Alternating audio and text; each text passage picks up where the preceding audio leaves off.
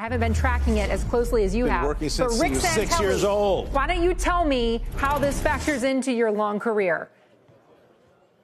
Hey, I've been watching bonds since Jimmy Carter was still president. I remember the handoff with the hostages when Ronald Reagan was elected. So I go back a bit. And as you look at an intraday of two-year note yields and look at it 10 o'clock Eastern, you see the way rates drop? Well, that was because ISM was weak.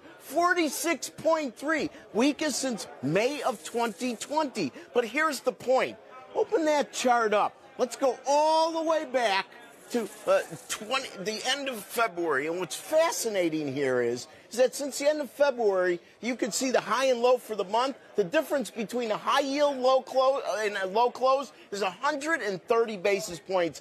I have never seen a month that I can remember that had a closing range of 130 basis points. Now, Paul, you can't be on the phone. We need to talk. All right. Hey, Rick. Paul Aronson. Paul, thank you for joining me today. This is a simple question. I look at what's going on, and outside of the S&Ps and NASDAQ today, blur your eyes. Today it's the Dow. But for the most part, the three indices have been doing rather well. Would you agree?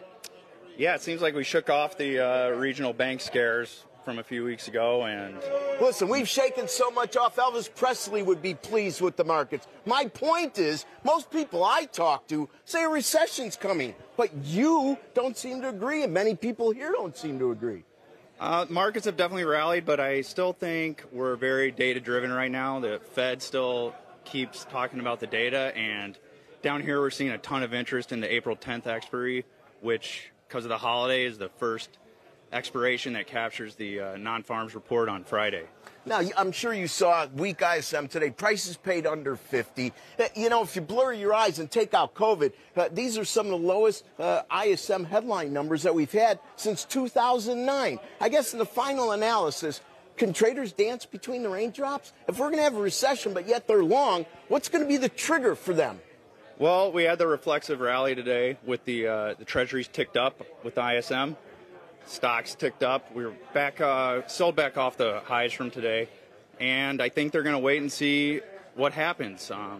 The momentum's higher, but we get a jobs number that throws people for a loop. I think the narrative can change fast. Contessa, one number could make so much difference. It's really quite unbelievable. Everybody better tune in Friday morning. I'll be here for that jobs report.